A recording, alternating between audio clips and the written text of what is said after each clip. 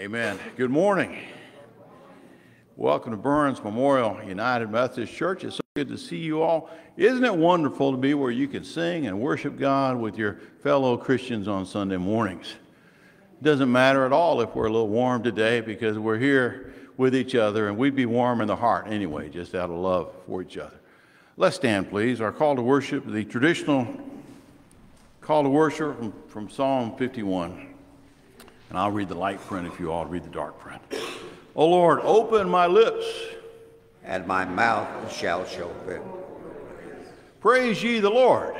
The Lord's name be praised. Amen. And let us pray together. Dear Lord, we are thankful again that we can gather with your people this morning, that we can add our voices to the hymns and our thoughts and heart to the prayers. Lord, we're grateful to be here. We pray that as we gather to worship here, that you might meet us. We know of your promise that where two or three gather in your name, there you are. And so we pray and trust that you'll meet us today with your presence and with your love and with your spirit. We pray this in your name.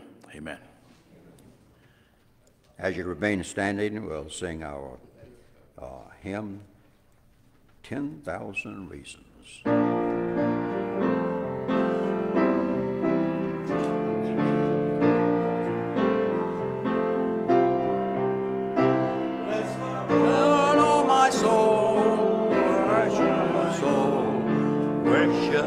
Holy name, sing like never before.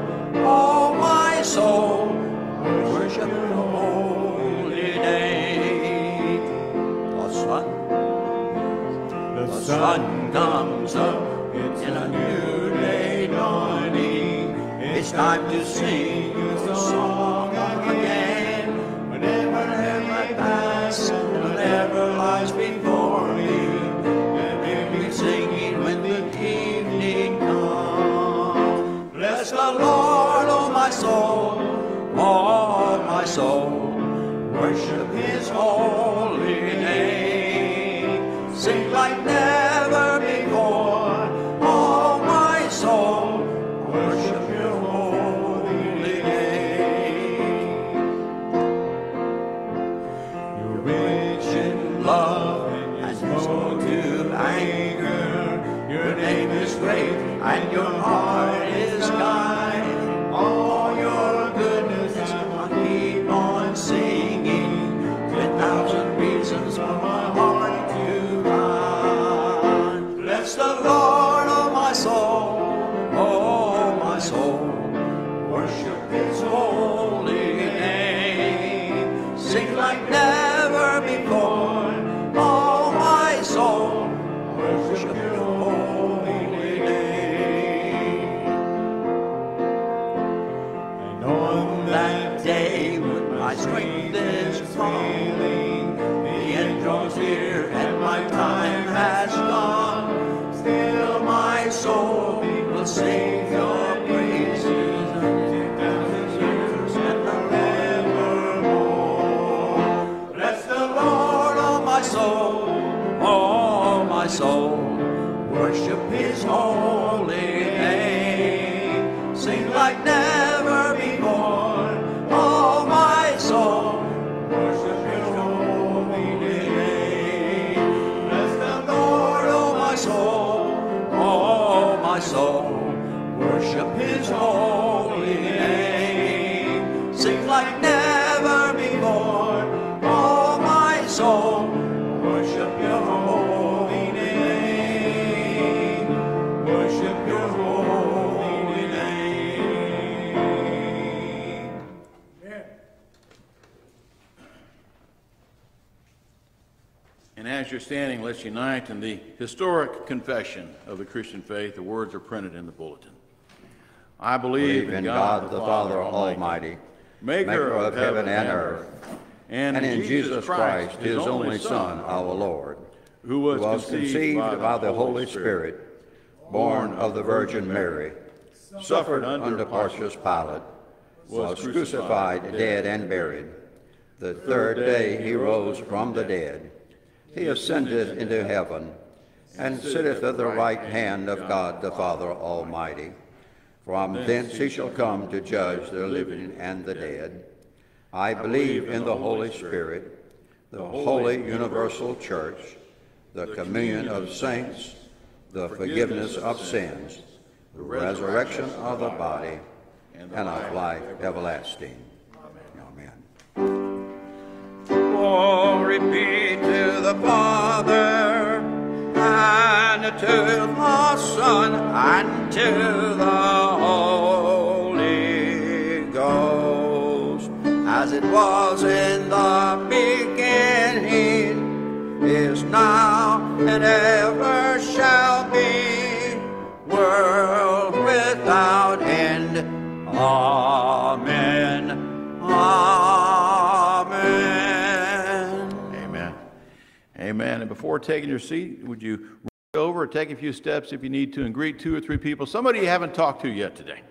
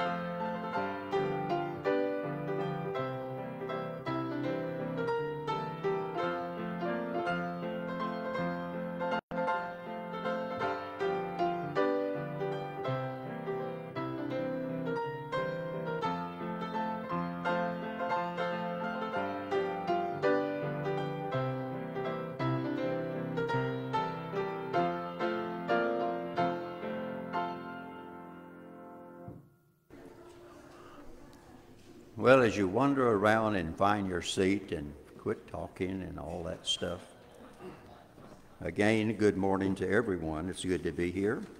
Not very many things to be said. Of course, our Bible studies are starting to start up, and we'll be doing the Zoom again and the Wednesday at 10 a.m. Bible study, so keep that in mind.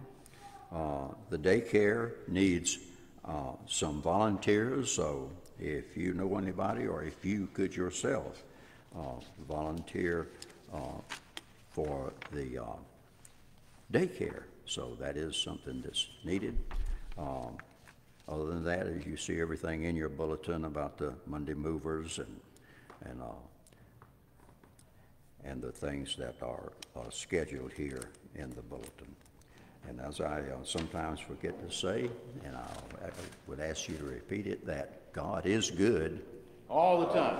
And all the time. God is good. Amen. Thank you.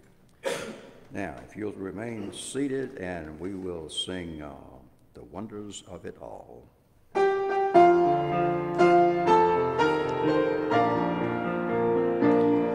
There's the wonder of sunset at evening, the wonders at sunrise I see, but the wonder of wonders that thrills my soul, the wonders that God loves me. Oh, the wonders of it all, the wonders of it all, just to think that God loves me. All the wonders of it all, the wonders of it all, just to think that God loves me. There's a wonder of springtime and harvest, the sky, the star, the sun. But the wonders of wonders that thrill my soul is a wonder that only begun. Oh, the wonders of it all, the wonders of it all, just to think that God loves me. Oh, the wonders of it all, the wonders of it all, just to think that God loves me.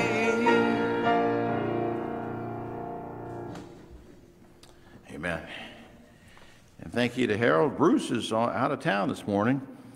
He drove his mother, who's been with us the last couple weeks. He drove her back to Louisiana on Friday and spent Saturday there, and is on his way back, I think, today. And God bless and watch over him as he travels. Speaking of people to ask for prayer for, let's be mindful of the many in Kentucky who are struggling today. Last I heard is that there are over 25 confirmed deaths with the flooding and flash flooding in Kentucky, and tens of thousands of homes that have been destroyed and businesses destroyed along those small river valleys that flooded. And so let's remember them. Also, let's continue to pray for those who are recovering from procedures. Irby, who's, I think, if he's not home yet, he's due to come home soon. Mike, our pianist, we're thankful to have him back and doing well this morning. And Mark Godfrey on the back row had a procedure last week and spent a little time at the hospital, and we're glad that he's back with us today as well.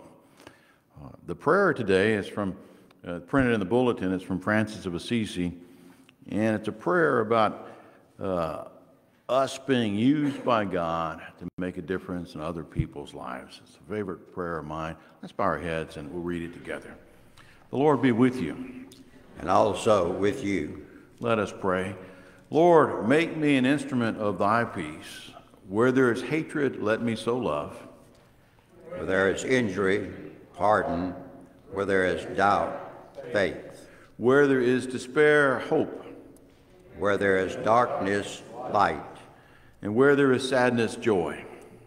O divine Master, grant that I may, and so much seek, to be consulted as to console. To be understood as to understand. To be loved as to love. For it is in giving that we receive. And it is pardoning that we are pardoned. And it is dying that we are born to eternal life. Gracious Lord, we lift our hearts and minds unto you today, and we do pray that you would continue to make all of us instruments of your peace, that whatever our age might be, our station of life, wherever we work or go to school at, that we might be used by you to show your love in the world around us. Lord, help us to reach out with your compassion in our communities. We pray, Lord, for your wisdom and your guidance on us as we go through each day. We pray especially for those of our community who are recovering. We ask your continued blessings on Mike and Irby and Mark and others whom we know that have had procedures recently and are in need of your prayers. We ask your blessing on Leona's brother who's in the hospital at the VA, that you might give him the daily strength that he needs. Dear Lord, we lift up all those people in Kentucky, and we just ask that those who are ministering to them in your name, that they might have your guidance and direction and minister out of your love. We pray for all those hurting families and for the communities and the government, not just that they might recover, but that this kind of tragedy might be prevented in the future. We continue, Heavenly Father, to lift up our president and Congress and the leaders here and around the world. We ask that you give wisdom, that you raise up peacemakers, and that your people around the world might be one. We lift up this prayer in the name of the Christ who taught us all to pray by saying, Our Father, who art in heaven, hallowed be thy name. Thy kingdom come, thy will be done, on earth as it is in heaven. Give us this day our daily bread, and forgive us our trespasses, as we forgive those who trespass against us. And lead us not into temptation, but deliver us from evil. For thine is the kingdom, and the power, and the glory forever. Amen.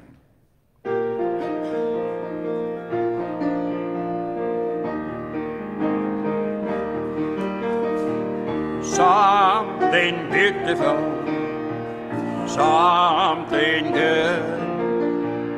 All my confusion He understood. All I have to offer him was brokenness and strife, but he made something beautiful in my life. Something beautiful, something good. All my confusion, he understood.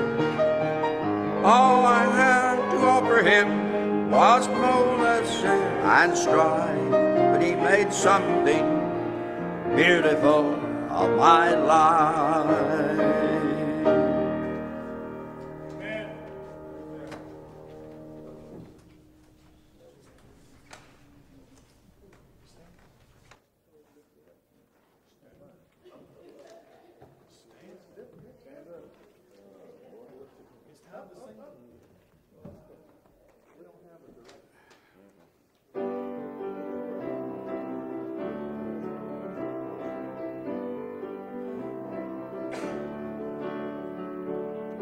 Lord, I lift your name on high. Lord, I love to sing your praises. I'm so glad you're in my life.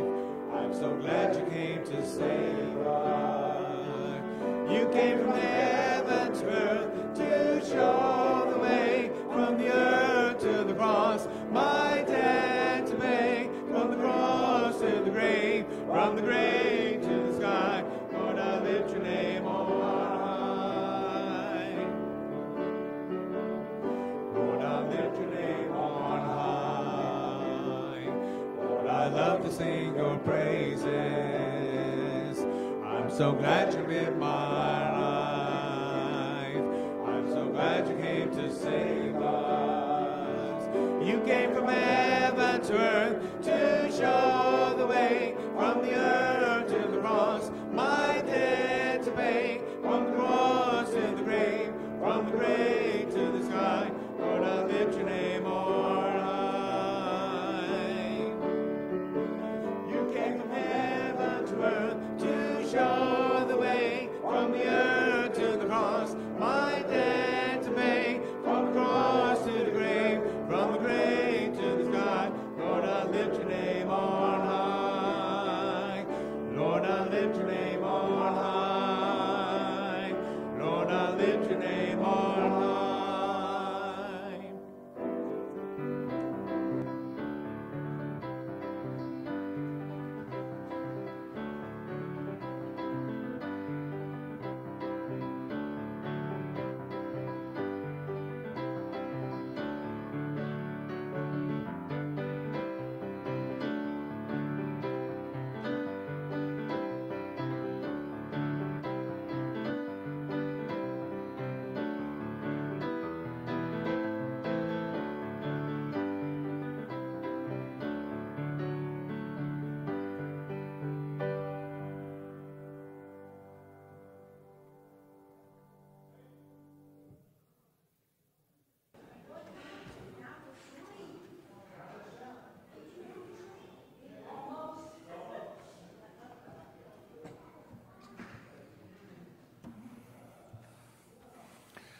Well, every day's a gift, isn't it? We're happy to be here and happy that everybody makes it back to their seats okay after singing in the choir.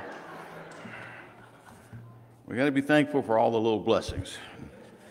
In the program on the back, it mentions prayer meeting. What I'd like to have happen sometime is to have a gathering of people who want to pray about our fall and this coming year. Kind of an informal gathering where we might pray in silence for a while and then ask people to share what the Lord is sharing with you about our plans. You know, we're coming up. In fact, we're almost there on the fall of a year, and I kind of think of our church years as September to May, you know, or kind of like a school year. But I was hoping in the next week or two to have a meeting, and so if you see that there on the back of the program, if that's something of interest with you, if you would email me or text or call, and we'll try to find a time that meets that we could all meet together at and meet and pray and You know, this is the Lord's church, and I believe that the Lord will lead us more as we lean more on Him for leadership. Amen? Amen. Our scripture today is from the book of Luke, the Gospel of Luke, chapter 12, verses 13 to 21. And I'm reading today from the New International Version. Someone in the crowd said to Jesus, "Teacher, please stand for the reading of God's Word." Thank you, Harold. There we go. Someone in the crowd said to him, "Teacher, tell my brother to divide the inheritance with me." Jesus replied, "Man, who appointed me a judge or an arbitrator between you?" Then he said to them, "Watch out. Be on your guard against all kinds of greed. A man's life does not consist in the abundance of his possessions." And he told them this parable. The ground of a certain rich man produced a good crop. And he thought to himself, "What shall I do? I have no place to store all my crops." Then he said, "This is what I'll do. I'll tear down my barns and build bigger ones. Then I will be able to store all my grain and my goods. Then I'll say to myself, you have plenty of good things laid up for many years. Take life easy, eat, drink, and be merry." But God said to him, "You fool, this very night your life will be demanded from you. Then who will get what you have prepared up for yourself? This is how it will be with anyone who stores up for things for himself, but is not rich toward God." The word of God for the people of God. Thanks be to God. Amen. Please be seated. And looking at the program, I think I skipped something. We have a video clip. You ready with that, Jordan? It must be the heat. It's kind of confusing. Generosity comes in many forms. Our time, our help, our kindness, and our resources. But here's what we know the Bible teaches us. When God's blessing comes to us, it must also go through us. So, what would it look like for you this year to be generous? A timely gift? A helping hand? An act of kindness? Prosperity isn't meant to raise our standard of living, but to raise our standard of giving. Abundance isn't meant for us to live in luxury, but for us to help others live. And generosity isn't just something God wants from us, but something God wants for us. When Jesus came to save the world, He didn't ask, "What can I spare?" Instead, He asked, "What will it take?" So, what would it look like for you this year to be generous?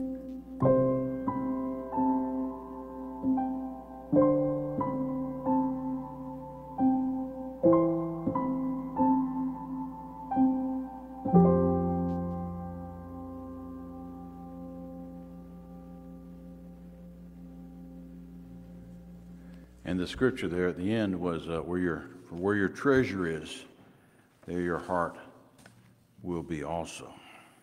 Do you like these videos we've been playing in church? I think I'm going to get y'all used to them, and then I'll just put on a video, and I'll sit down, and we'll have a whole sermon video. No, I like to preach. I think it's a privilege to be able to share with y'all the sermons, but I think the videos are a help. Most of you all would remember a comedian named Jack Benny, kind of a Jerry Seinfeld. Anyone heard the name Jack Benny before? Some of y'all haven't, I know, but he was a Jerry Seinfeld type of person in the middle of the 20th century. And in one skit, he's walking down the street and somebody holds him up, sticks a gun at him and says to him, "Your money or your life?" Well, there's no immediate response from Jack Benny in the skit. He pauses, and it's a long silence. And after a while, the would-be thief says again, "Well, what's it going to be? Your money or your life?" And Jack Benny says, "Be patient. I'm thinking about it. I'm thinking." It's easy to think that it's all about money, that life is all about money. And it's amazing to me how little the world has changed in 2,000 years. And so in our gospel today, Luke 12, someone in the crowd says to Jesus, "Teacher, tell my brother to divide the inheritance with me." And Jesus says, he says, "Who appointed me a judge or arbitrator?" And he says, "Watch out, be on your guard against all kinds of greed. Life does not consist in the abundance of possessions." The New Living Translation says, "Life is not measured by how much you own." The late Eugene Peterson's translation in the Message says that life is not defined on what you have, even when you have a lot. So then Jesus tells him this parable about the very, very successful farmer, and he has so much, he doesn't know where to keep it all. He says, "I'm going to tear down my barns and build bigger barns. Then I'm going to eat, drink, and be merry." This guy's lived the American dream. He's a successful, wealthy businessman. Next up for him ought to be to buy a house in the Hilton Head, or at least a timeshare down in Hilton Head. Maybe Robin Leach could interview him for the lifestyles of the rich and famous. But instead of praise, God calls him a fool. That's a hard word, isn't it? He calls him a fool. And then the wealthy, successful farmer dies that night, and Jesus has that question, whose then will be this grain that you've stored up for yourself? The question today is, why is he a fool? What can we learn here so that we're not fools, and so that Lord doesn't use this word to refer to us? I think there are at least 4 reasons why he's made a poor decision. And I'm going to list my 4, and if the Lord moves you and you have some other thoughts at the end of the service, if you want to come on up and share reasons 5, 6, or 7, feel free to do so. But let me go through this. First off, he's a fool because he has no gratitude. In my translation, it says that this man utters 60 words. None of his 60 words were the word thank you. There are a lot of ways he could have said it. He could have said danke, or thank you, or merci, or grazie, or those other ones on the bottom. But he had no thank you there at all. No thank you.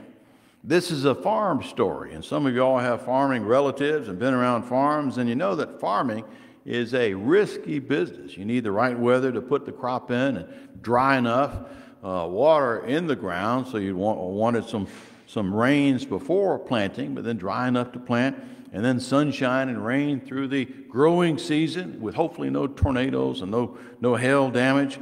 And then in the fall, you need dry weather again to harvest, and hopefully not an early winter coming in to cause any problems with that, an early snow. It's a risky business. In fact, it's hard to understand how so many have been able to make a living at it for so long. It's just so much at chance with farming. Yet with this business as uncertain as it is, he still doesn't have a word of gratitude. He uses the words I or my 15 times among his 60 words, but never once thank you. Friends, I think that might be one of the reasons the Lord calls him a fool. He's not grateful. In the musical Godspell, there's a beautiful hymn of gratitude. We plow the fields and scatter the good seed on the land, but it is fed and watered by God's almighty hand. He sends us snow in winter, the warmth to swell the grain, the breezes and the sunshine, the soft, refreshing rain, all good gifts around us are sent from heaven above. Then thank the Lord for all his love. Amen. Godspell, beautiful, musical. The Hebrew word for thank you, by the way, if you're going to add to this list, is yada. It sounds like ta-da, but it's yada, and it's a play off the word hand, which is the Hebrew word yad. It's as if you're taking something. If I was thankful for my coffee here, I'm sorry we don't have enough for everybody, but I would be taking my hand and raising it up and saying yada, thank you, Lord, for this and all the other blessings of life. This farmer might have had a different story had he had a little bit of gratitude. You ever think for a minute how things could be different? That it's by God's grace that our families are blessed, that our kids are doing well. It's by our grace that we have friends, have a church to be a part of, that we have homes to sleep in, that we didn't have the damage that so many people in Kentucky are struggling with today. You ever think how different life could be and how we have indeed been blessed by God? Amen? I think gratitude is maybe the, but certainly one of the big defining characteristics of Christians. We are the thankful people. I like these quotes by G.K. Chesterton. He said, when it comes to life, the critical thing is whether you take things for granted or whether you take things with gratitude. Chesterton also said, you say grace before meals, all right, but I also say grace before the concert and the opera, and grace before the play and the pantomime, and grace before I open a book, and grace before sketching and painting and swimming and fencing and boxing and walking and playing and dancing, and grace before I drop pen to ink. In other words, he says grace is his defining, gratitude is his defining characteristic. The farmer in Jesus' parable could have had a different story if he was grateful. And he might have thought about giving a bonus to his laborers. You know, he didn't bring in this crop all by himself. But there's no gratitude here mentioned for anyone who was a part of this process for him. You ever stop to think about how much your life is enriched by other people? I enjoy oatmeal in the morning. And think about oatmeal for a moment. Oats from Iowa, walnuts from California, sugar from Brazil, water from the spigot, bowl made from Massachusetts. I looked around all my different objects for my oatmeal bowl. So when I ate my oatmeal, I'm thankful to the farmers in Iowa, to the miners, to the manufacturers, to the well drillers and the plumbers. All these people had some part to play in having oatmeal for breakfast. We're foolish if we're not grateful for the ways other people enrich our lives. Amen? We're blessed by so many people. So maybe this is the problem, no gratitude. The second thing I want to mention is that he puts his faith in the wrong place. He's got security because he has grain in the barn. What would you say today? Money in the bank. It's amazing how 2,000 years pass and so little changes. We put the words "in God we trust" on our money, but really it seems as if it's in money we trust. Someone once said that John D. Rockefeller, the founder of Standard Oil, the first multinational corporation, in his day the richest man in the world. In fact, it's been estimated that by today's standard, counting for inflation, he would be worth $340 billion. That's 340 times that lottery that came through last weekend. More than 4 times what Bill Gates has, who's the richest man in the world today. Rockefeller seemed to have all the money in the world. Asked one time, how many millions does it take to be happy? How much more do you want? Rockefeller said, 1 more million. 1 more. There's no satisfaction. It's as if when you're caught up in the greed, you're drinking from an enchanted well that always leaves you thirsty for more. Like Mick Jagger of the Rolling Stones, I can't get no satisfaction. I can't get no satisfaction. Because I try and I try. He's wanting more and more, caught up in this feeling of greed. And one of the problems with looking for security from money is it distorts our values. USA Today had a poll some time ago asking, what would you do for $1 million? 42% of those polled said that they would be willing, 42%, that's almost half, 42% people polled said they'd be willing to do one of these 4 things for $1 million. They'd be willing to spend 2 years in jail, willing to permanently move to a foreign country, willing never to see their best friend again, or willing to throw their pet off a cliff. Wow. The same kind of finding was reported in a book called The Day America Told the Truth. What are you doing? In this book, it was $10 million. What are you willing to do for $10 million? 25% said they would abandon their families. 7% said they would kill a stranger for $10 million. So that means in a gathering of 100 people, there's 7 people there who might, sorry about that, 7 people there who might consider killing you if the price was right. Isn't that crazy? What would you be willing to do for $1 million or $10 million What was that winning lottery ticket last week? Over $1 billion. Jesus says you cannot serve God and money. Jesus calls us to a different way of life, a security found in a relationship with God. You know, money is so unreliable. The stock market goes up and then it goes down and down and down. You wonder when it's going to go back up again. You can't count on things like that for lasting security. The psalmist says in Psalm 18, "The Lord is my rock and my fortress," as if what we count on as God's people is God, God's love, God's word, God's reality and presence in our lives.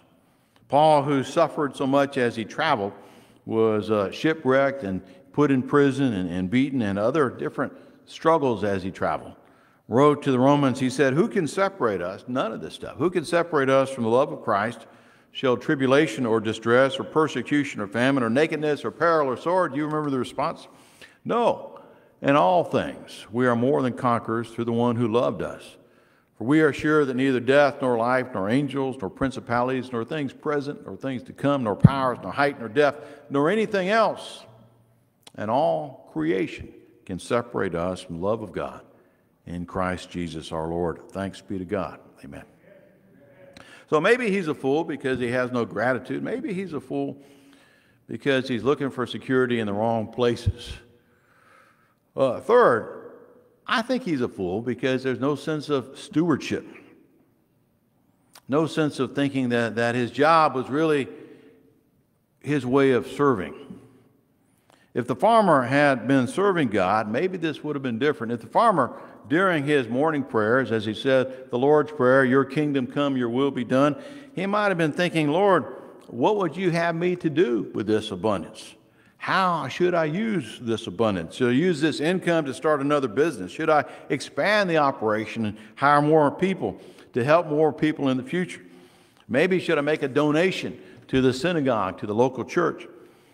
And if his work was his way of service, and obviously he's a very good farmer, maybe retirement isn't what God wants him to do. Maybe God is blessing him and wants him, instead of thinking, "I'm going to build a big barn and relax," maybe God is blessing him so that he can continue to be a blessing to other people, continue using his farming talents to hire servants and help the community. And one of John Wesley's more famous quotes, the founder of the Methodist Church, he said, whoops, not there yet. I'm going to get you hungry for pizza in a minute. Wesley said, "Do all the good you can, by all the means you can, and all the ways you can, and all the places you can, at all the times you can, to all the people you can, as long as you ever can." And in a sermon on money, John Wesley said, "Make all you can, save all you can, and give all you can." Friends, if the farmer had been a Methodist, he might have been at least tithing his income and kept on working, and maybe his story would have come out differently. Now to the pizza picture. One of the greatest examples of stewardship that I ever came across personally was Rose Totino of Totino's Pizza. I came in contact, it's a little bit of an overstatement. I heard her make a speech one time at a college. Rose Totino and her husband started the pizza business in Minneapolis in 1951, and pizza wasn't very big then. In fact, she had the bank she went in to get a loan to start her business, their business. The banker didn't know what a pizza was, and so she made him a pizza and brought it in, and you didn't use that as collateral, but at least explained what the operation's all about. Well, what made her unique in business was that Rose developed a dough that could be frozen, and when frozen and then reheated, would still taste good. And this formula for this nice dough was then later on sold to Pillsbury, and her whole operation sold to Pillsbury in 1981 for $22 million, which was a lot of money back then. In the 70s, Totino's frozen pizza was the top-selling frozen pizza in the United States, and she became Pillsbury's first ever female vice president. Well, Rose gave a lot to charity, to a mental health center for adolescents in her hometown of Fridley, Minnesota, and made church repairs and a new school in her mother's hometown of Scorpolio, Italy. and was very generous to a college I attended 2 quarters at Northwest Christian College in Roseville, Minnesota. And that's where I heard her speak. She made a donation to the school and was there for the ribbon cutting and for this dedication of this building. And in her dedication, she was asked about her generosity and complimented for her generosity, to which she responded, "Have you ever seen a hearse with a U-Haul behind it?" You ever seen a hearse with a U-Haul behind it? And her point, of course, is what? You can't take it with you. You can't take it with you. She thought of her being blessed was a way for her to be a blessing to other people. Friends, it's foolish to see work as just for us. Wisdom comes when seeing our work, our labor, as a way to make a difference in the world and serve God in the world. Someone said, what we have is God's gift to us. What we do with our gifts are our gifts to God. Lastly, there's that quote from Wesley. Do all the good you can, by all the means you can, in all the ways you can, in all the places you can, in all the times you can, to all the people you can, as long as you ever can. Amen. John Wesley. Bill Williams has this on one of his shirts. I saw that the other day. Lastly, this farmer is short-sighted. He's thinking only about comfort in the here and now and no thought at all about the hereafter. He's preparing barns for wheat, but he's not really preparing his soul for heaven. Notice the language that God addresses the man with. He doesn't say, you're going to die tonight. He doesn't say you're going to come to an end tonight. He doesn't say you're going to kick the bucket tonight. None of these words. He says your life will be required from you tonight. The word in Greek it literally is to mean to man back, to demand back, to require back. And it has this sense that even our life itself is a gift from God, and that God was calling that in, was taking that back from this man that night. So when the day comes, what kind of accounting will we give? The preacher poet Lon Woodrum, I heard him and talked to him when I was a freshman in college. He has a poem about this parable. It goes like this. Arranging blueprints of big barns to catch the flood of coming corn, computing stuff stored for the future, he forgot that time is not stored up like grain. Big barns buy no tomorrows. His soul required by him who causes the grain to grow, discerned a question hanging over the barns, blueprints and miles of corn. Whose shall these things be? Jesus said, watch out. Be on your guard against all kinds of greed. Life does not consist in the abundance of possessions. What then, friends, does life consist in? Life consists of gratitude toward God. Life consists in looking to God for your security and looking to God in faith. Life consists in making the most of your opportunities here as a prelude to serving God in the hereafter. Would you bow your heads and pray with me? Lord, we are indeed grateful for this breath of life you give us. We're grateful for the talents that we have. We're grateful for the opportunities that the days we have give us to make the most of our talents.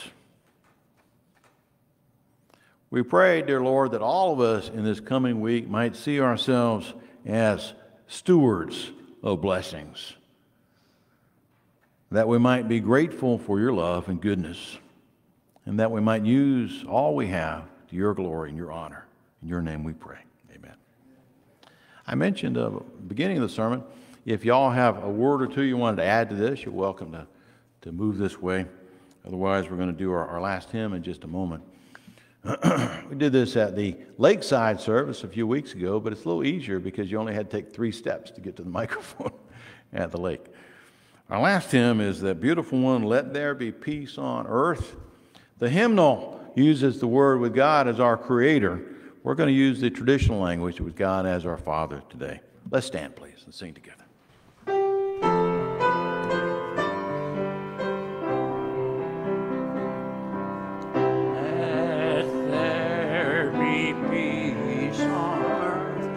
And let it begin with me.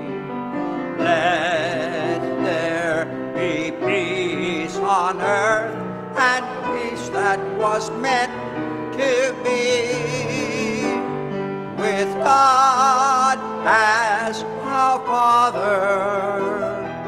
Children all are we. Let us walk with each other in perfect harmony. Let peace begin with me. Let this be the moment now. With every step I take, let this be my solemn vow, to take each moment and live each moment in peace eternally. Let there be peace on earth, and let it begin with me. Amen. Amen. And I didn't say it, Mike, but it's so good to have you back with us here this morning. Blessing to have all y'all with us here today, too. Hear now the words of the benediction. Go forth in peace, and the grace of the Lord Jesus Christ, and the love of God, and the communion of the Holy Spirit be with you now and forever. Amen.